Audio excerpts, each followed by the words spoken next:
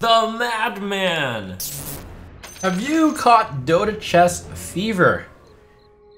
Do you go into these public lobbies and you're like, oh man, I never win? Well, don't worry. Time for you to start winning. Dota chess has three main categories: early game, mid game, late game. Let me start with Bounty Hunter.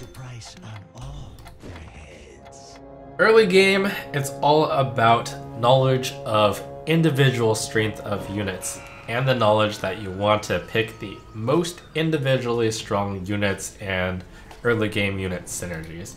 The reason I picked Bounty Hunter is mostly because I'm hoping to pick up the other two Goblin mechs and then capitalize on the Goblin synergy. Super strong early, 3 Goblins.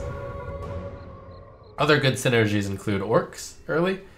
Demon is a really strong individual unit. 3 Warriors, 2 Knights, and Druids, because they're easy to tier up with.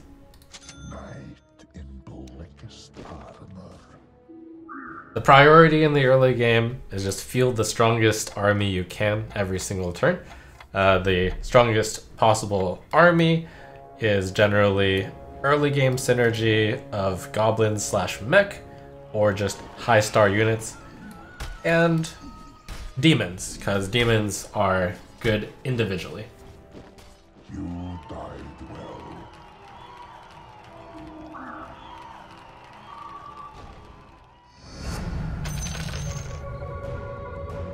The Orc bonus is especially good with the Beastmaster. And also Beastmaster is a good individual unit. What are good individual units, you might ask? Well, they're pretty much the early game synergy units I talked about. I'll pick up this mech also, in case we get another mech. Yeah, just kidding. So now I'm highly incentivized to pick up another Orc to buff the HP. A lot of the early game, though, is just knowledge of what are the strongest individual units. And to that, a tier list might be a good idea. There's a few out there. I'll try to link one in the info here.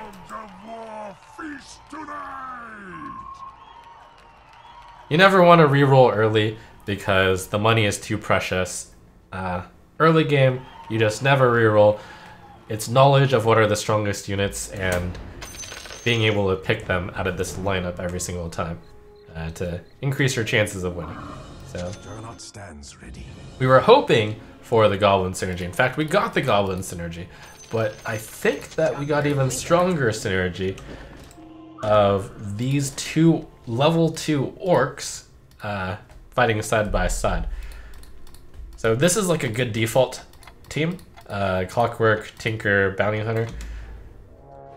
And you usually do pretty well with that against players early, but always be seeking to do even better than that.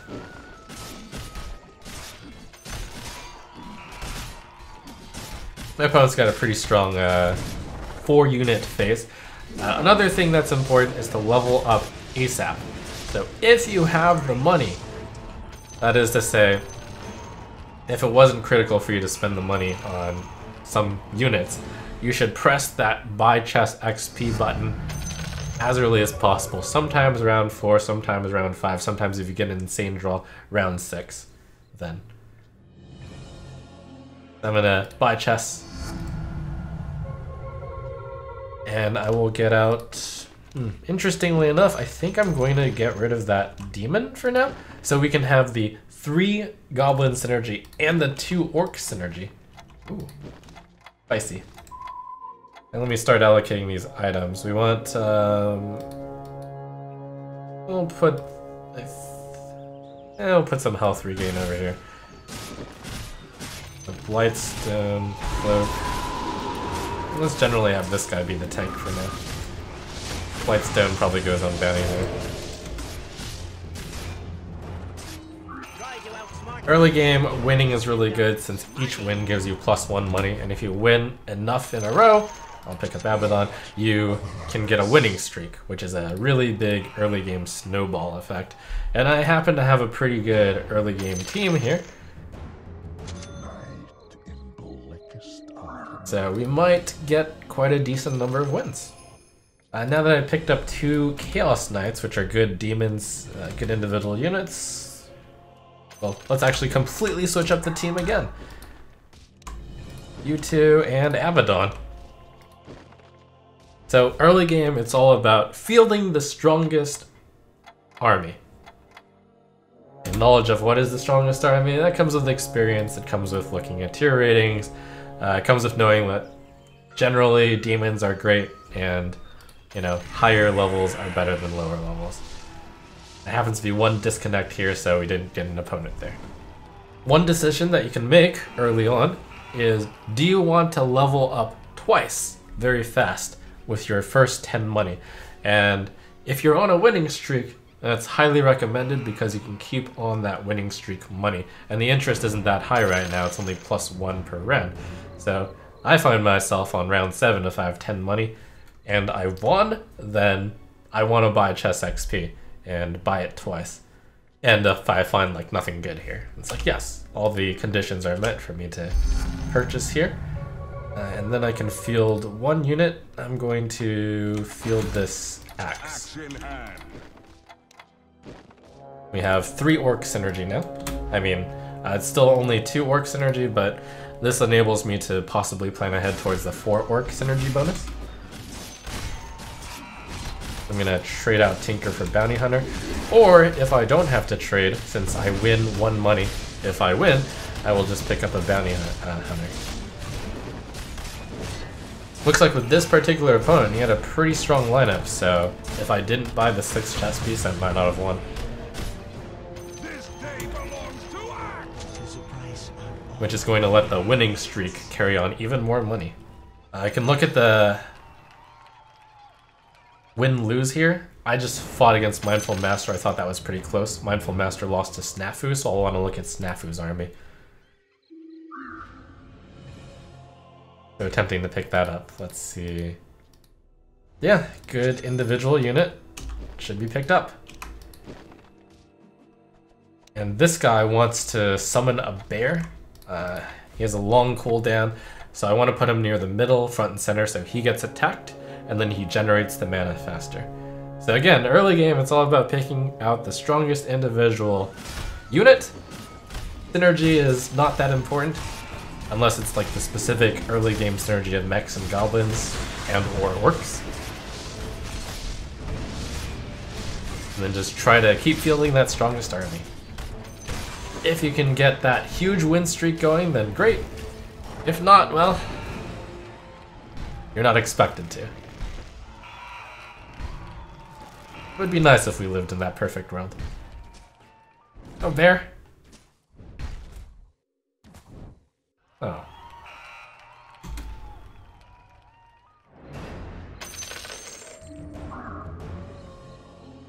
Going orcs naturally leans you toward picking warrior because 2 of the orcs are warriors, but at the same time right now I have a Abaddon and a Chaos Knight, so I'm leaning towards knights. At the same time here's a Lycan, which is a good unit also. So it's complicated. And while Lycan is good, I'm not sure if Lycan beats out this small synergy of Chaos Knight plus Abaddon. It probably doesn't. And I don't think it beats out the synergy of orcs right now. So we're keeping our options open. Razor also a strong option to individually put on the field. I also want to get up to 10 money right now, but 5, 6, 7, 6, 7, 8, 9. I'm going to choose not to. Always good to try to go up to developing interest. Every 10 money gets you 1 interest, but sometimes the units you want to keep are just so good that you don't want to do that. Master of beasts. This turn, though, I'm definitely going to start collecting my first interest. Is this the strongest army I can field? Chaos Knight is still strong. Beastmaster, no. I think it's close. I'm not entirely sure if Razor might be able to out DPS Chaos Knight, or if Lycan's utility is better, but it's close. So let me get up to 10 money here. Let me sell off the early game goblin stuff. And we're gonna sell off Razor.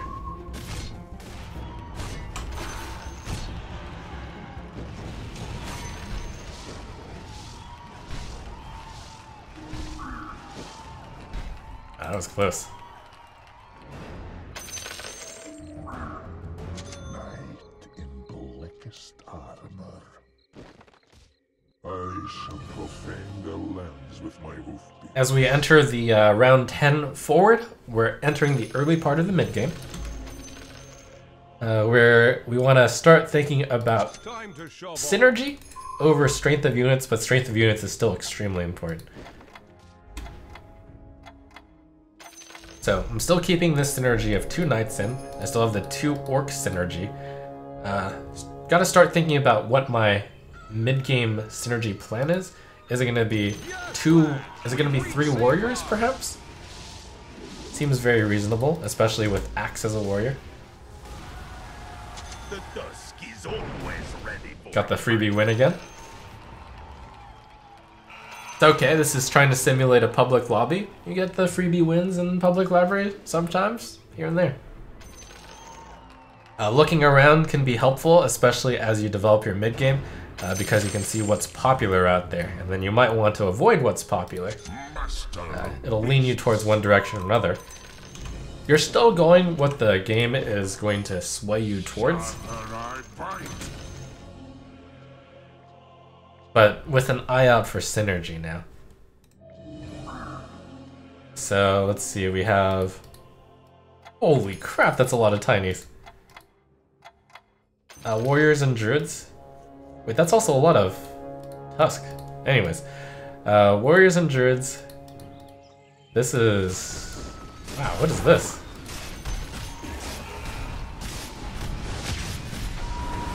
I'm gonna call it Variety Pack. You got the free win. You're doing mostly rolls and knights. Nothing I want to purchase. I don't want to go up to 20 money by selling this, or do I? Nah, this is a pretty useful warrior. I could be going warriors. This is a pretty useful warrior. I already have 2 warriors. I'd have to sell both. Wait, I am going to sell both. It's too late. That would have been a good... That's a pretty tough decision. Like, do you sell these 2 in order to gain that extra interest? And that's what you have to think about in the mid-range, mid part of the game. What's my planned setup? Since I have a lone druid, I want that beast synergy also, so no, I didn't want to get rid of Lycan now that I think about it. I'll probably throw the Lycan in here as soon as I get level 2 Lycan. Kinda wanna get this Luna also. This puts me at 18 money, which is a tough spot to be because it's like 2 money away from 20 money where I would get +2 interest. So here's where I will make a decision based on if I win or lose. If I lose this match, I'll sell the Luna. If I win the match, I can sell the Axe, or the Tusk, getting me +1 money, which will be enough. It's gonna be close. And I'll win, so I can sell this instead of Luna. Because Luna could conceivably be used.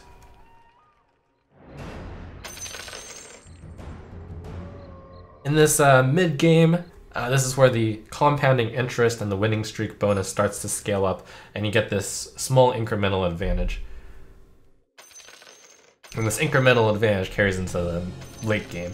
It's the ability to field these strong armies that can get you the winning streak and get you a pretty big advantage. I don't want any of those.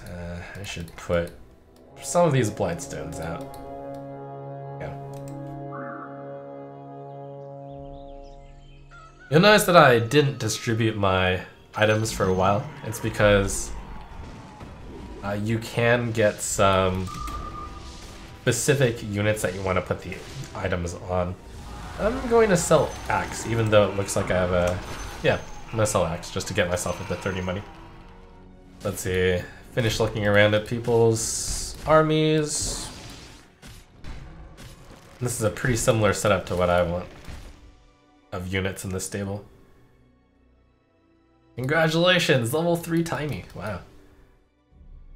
Who's this player? I should look out for him. Pinya.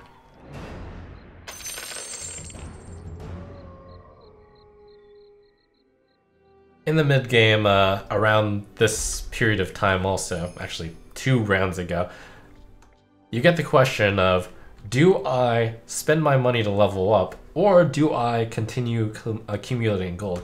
The more you're on a winning streak, the more you want to level up. and I probably should have done so earlier. This level is going to be NPC. Every 5 rounds, it's an NPC round, so I'm going to hold the money since the level up wouldn't really help out much against NPCs. I think I have them covered already.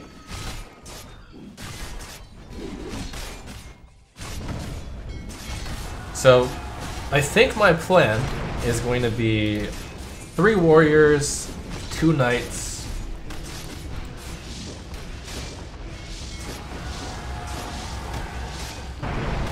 two orcs, small beast synergy here with Lycan. I'm going to collect this turn's interest, and then I'm going to level up twice. I try to keep the winning streak going. Oh, I forgot to pick up that guy. I can sell Luna for that, but nah, I'm gonna keep Luna. I should have sold Luna. It would have given me +1 money. Pick up Medusa for late game compositions. AoE stun is just generally something good to look out for, and I'm going to level up twice. Yield my Lycan.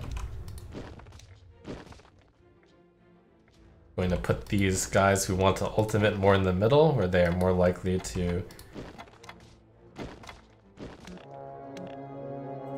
get hit. And we're going to put our defensive items on the things with especially critical ultimates like Kunkka and Lycan. Plus 50% for every attack. I'll put that on Kunkka also. Sometimes you can get 2 ultimates off.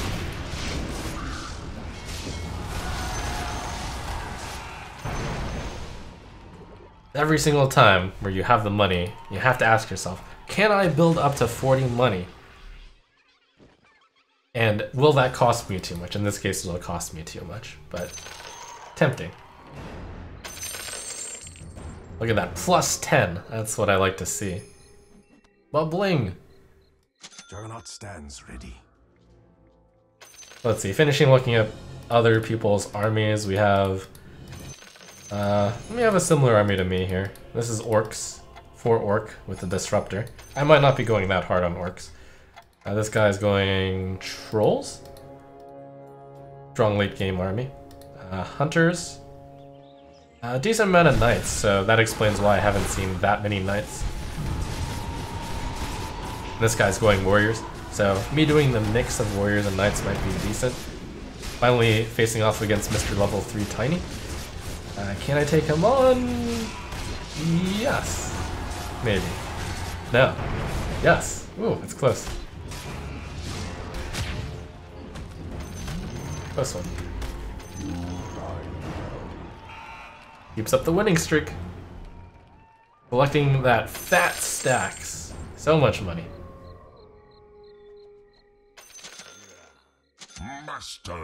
So in public matches, because of the more lack of pressure from people not necessarily being able to pressure you enough, they don't have the best idea of what units are strong early, they don't have the best idea of synergies early, you can get away with being a little bit more greedy. You can stack that 50 money, you can not reroll, you can spend the money on leveling up.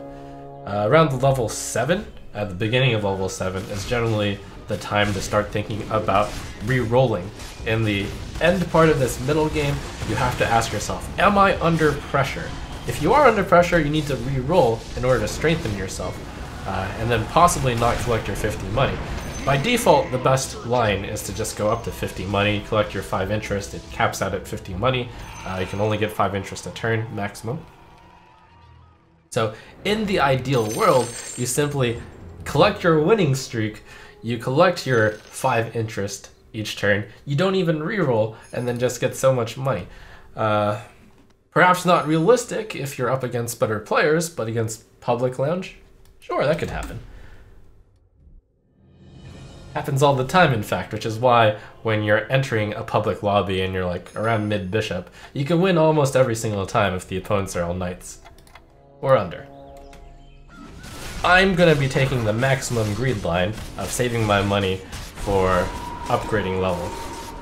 But it is worth mentioning that the higher you are on the win streak, the better it is to roll because you should press the advantage. Pressing the advantage, though, can also come in the form of just fielding an extra unit. So I guess this is my way of pressing an advantage.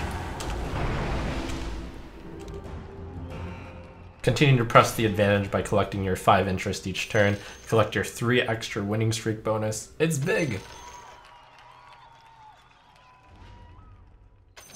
I considered taking Omni, but decided to focus on the extra levels right now. Fuel an extra unit, get that extra money, get this druid, combine my lone druids. Might keep Furion on the bench for a while in case I decide to go for another lone druid. Times to reroll versus times to level up. If you think that you're... Whoa! Whoops, I actually have enough other unit. Oh well, won't matter. I should have put out Medusa. Oh, that's just NPCs. Lucky break there. Times to level up versus times to reroll. So if you're on the verge of getting more power, that is to say something like you have level 1 units and they could be level 2 and you have a lot of level 1 units, that's a good time to reroll versus leveling up. But on the other hand, if you think your units are strong enough, and this is like a mid-late game decision now, well, middle game really, then if you think your units are strong enough, you can just hold off, collect the interest. In both situations, I think you want to be at 50 money. Behold my beauty. So I'm going to focus on re-rolling here because I'm at level 1 Juggernaut and level 1 Lycan, and I can get a pretty big upgrade if I happen to get either one.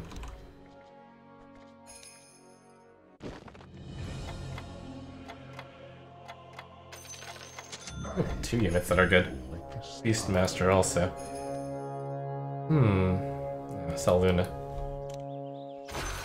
So that Luna that I've been thinking about selling a turn way earlier in the game, I could have gotten that +1 interest. +1 money in the bank. Who knows, that compound interest might have gained more interest. We have like 3 Morbid Mass that I should distribute across units. It doesn't really matter much, it's not a very impactful item. But I generally want to put this on my carry. Okay. Finally, winning streak broken, but we've collected so much interest. That's a level 3 Ogre Magi, very powerful. I'll sell this guy in case we want to stack Omni Nuts.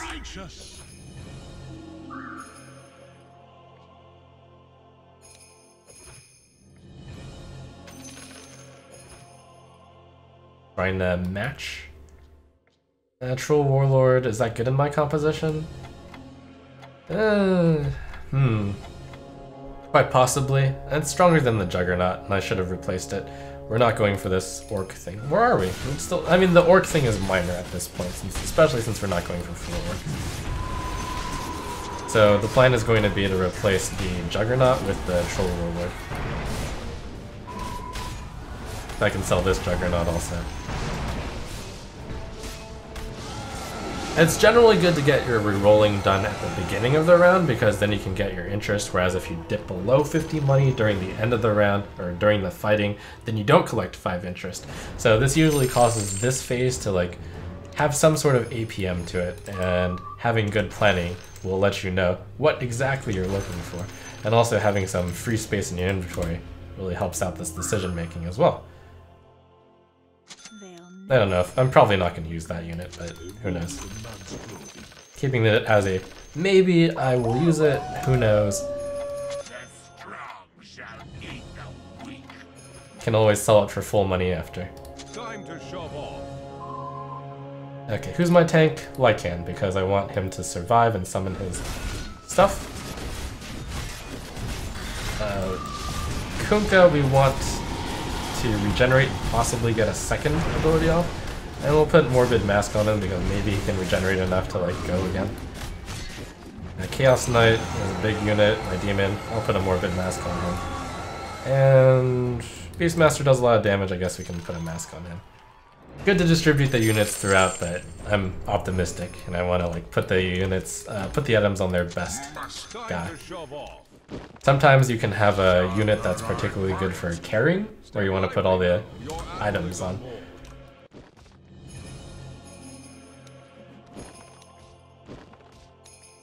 Now, this Abaddon has stood the test of time as a level 1 still. Probably weaker than my Beastmaster, but Yeah, I should replace Abaddon with Beastmaster. I only have like 2 knights.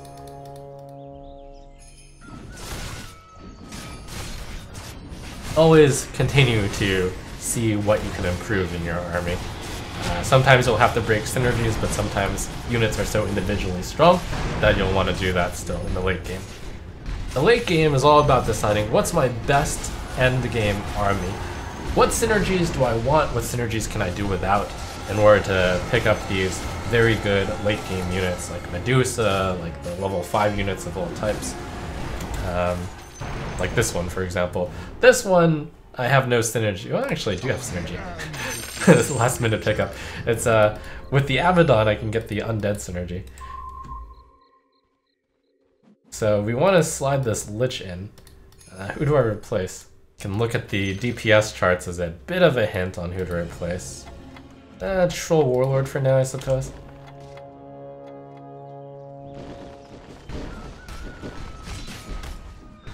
I'm going to be focusing my money on leveling up now. I think my army situation is pretty decent. That was kind of a last second synergy notice. 2 undead, pretty decent synergy. I have both Abaddon and Lich. I don't know how long that synergy is going to last for since it's level 1 Abaddon and level 1 Lich, but we'll hold it for now. Focus on leveling with all the money. I'll dip below 50 in order to get that level since I'm putting up a pretty powerful unit. Another Beastmaster. Can sell my Templar Assassin potentially for more funds. I want to hold these 2, I want to hold these 2, I want to hold that. Let's take a look at our opponents. Level 3 Ogre Magi. We have trolls set up here? No, just 2 trolls. It's warriors and good stuff. This guy's got big warrior. This guy hunters. And this guy troll army. Useful just to know what you're not going to get a tier 3 of. In this case, I think most of the warriors I'm not going to get tier 3 of. With this Chaos Knight, absolutely possible. I shall profane their lands with my hoof. Ah, good job, Lich. Another thing to watch out for positioning is if your opponent has assassins, you want to make sure to position some of the front line in the back. But in this case, and that's done through viewing all of the opponents, we don't have any assassins on anybody's team, so we don't have to guard the back at all. So the back line is like really safe.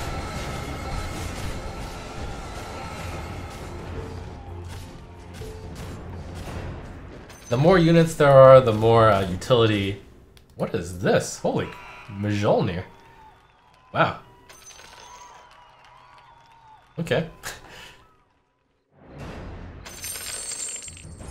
Mjolnir? Where was I? As we enter the late game, I mean, we've been solidly in the late game for a while, I'd say. Focus on getting those units that have AoEs. Medusa, Kunkka, and pretty much all of the level 5 units. Finish out your synergies, start planning out, what is my dream team?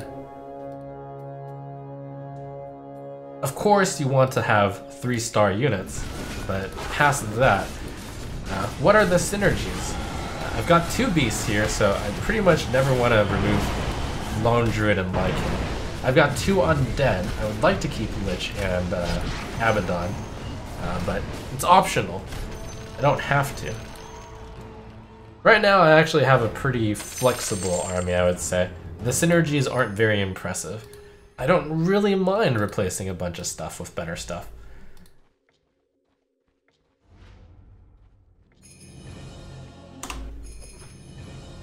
It's way too greedy to go straight for level 10 generally, so I'm gonna reroll even though I feel like I'm in a good position to just go straight for level 10. Lord of Awareness. The hunter. That gets you your Tide Hunters and stuff. Troll Warlord, Medusa.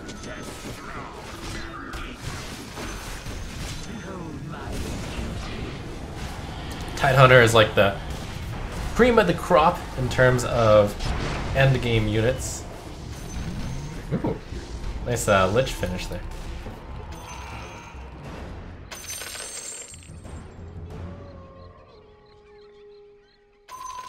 We want to field the Tidehunter, but who do we remove? And it's at this point where I'm like, okay, the synergy didn't matter much. We can also remove a duplicate, which didn't have any synergy.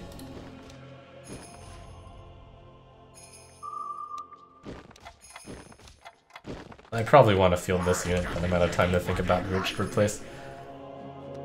It should be Abaddon. Oh, he's like the Knight and the Lich. But no, that doesn't matter. It's very minor synergy in both. This is just too individually strong a unit.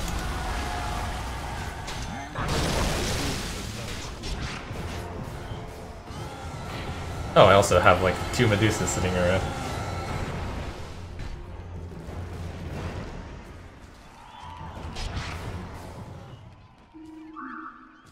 Failure to PvE, but at least we killed 2 of them. That was a surprise losing to that one.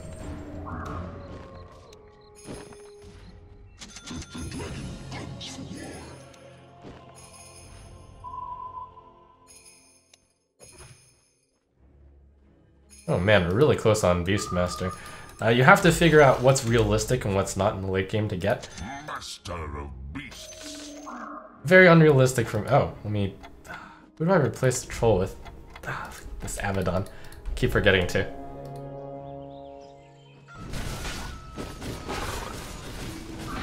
Oh, and we have a Demon Edge we should assign to somebody. Let's put it on... Who's my DPS carry right now? And I should cloak Tidehunter also to make him take less damage. Plus 30 attack damage. Can actually consider the Lich to build up the ultimate faster. Beastmaster does just also do a lot of damage though. Oh, I also have a troll. Of course, you put all the carry items on the troll. Finally get rid of this level 3 Abaddon. Should have done that a while ago. Lone Druid is good, but I don't have the room for it right now, and I've been talking so much that I haven't rerolled in order to get the Beastmasters. It's important to keep up your rerolling in order to... it's important to think of your plan so that at the beginning of the round, you can immediately just start the rerolling fiesta. Because who knows, you might actually get a level 3 Beastmaster out of it. Or in this case, a Dragon Knight, or an Abaddon. In this case, though, any leftover money I can do, I can just go ahead and spend on level 10 and I can say it was planned. But when I'm this close enough to that serious a power bump, I should definitely just go for that level 3 Beastmaster. Holding down Alt allows you to see how much experience you're at. So when you're at a multiple of 4, really good to just finish it off. Very efficient. And I can field another unit.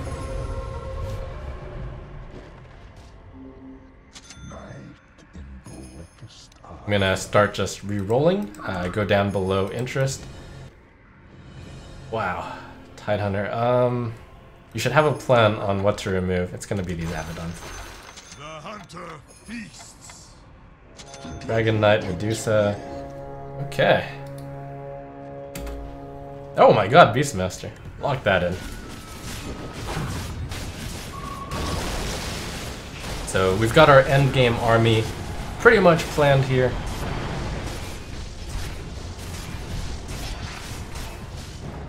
Minimal synergy team here, but just strong independent units. You don't always have to get like 6 warriors or 6 knights or 4 trolls or 6 goblins or anything crazy like that.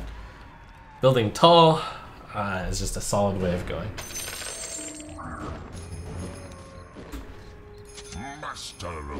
Look on this Tidehunter.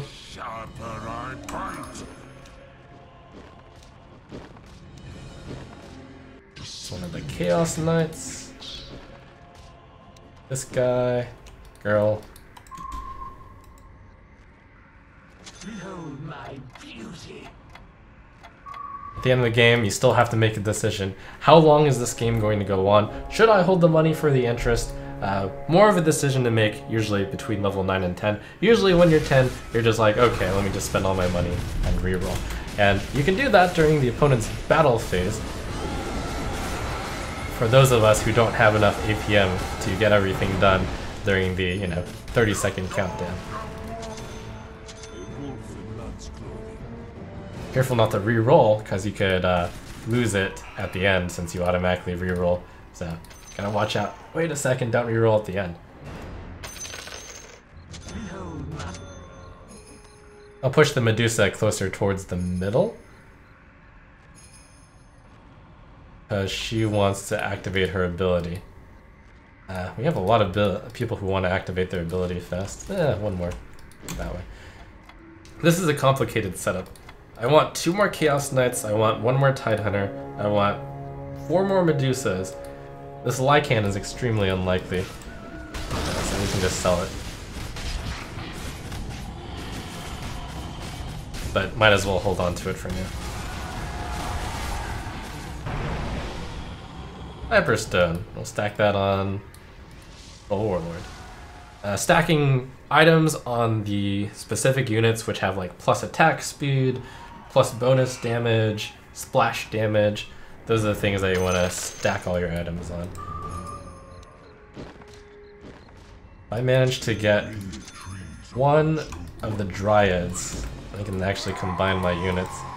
That would be something. Enchantress. I can. No, we're not doing that.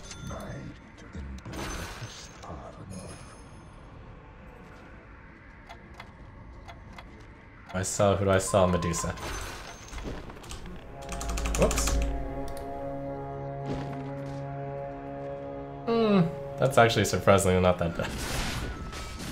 Yeah, Lich is actually one of my weaker guys. Good job, game. Good idea.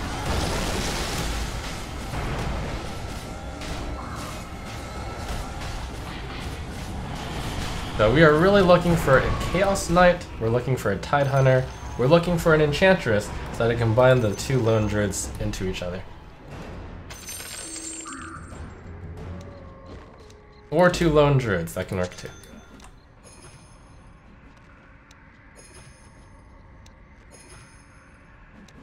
Oh my god, Chaos Knight. Not punished. I shall profane their lands with my hoofbeats.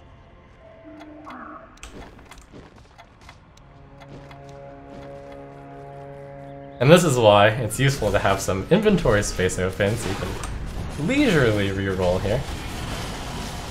Oh, 100. But I save 8 money if I just get an Enchantress.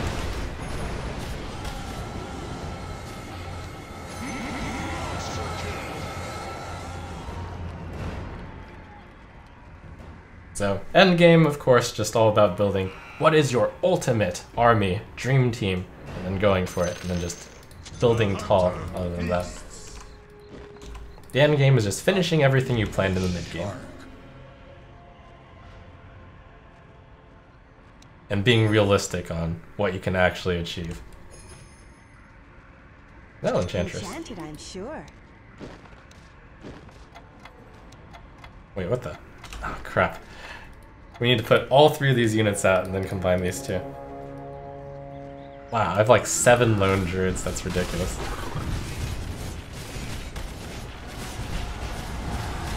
I'd like to claim that, you know, my instruction is taking up a lot of my EPM right now.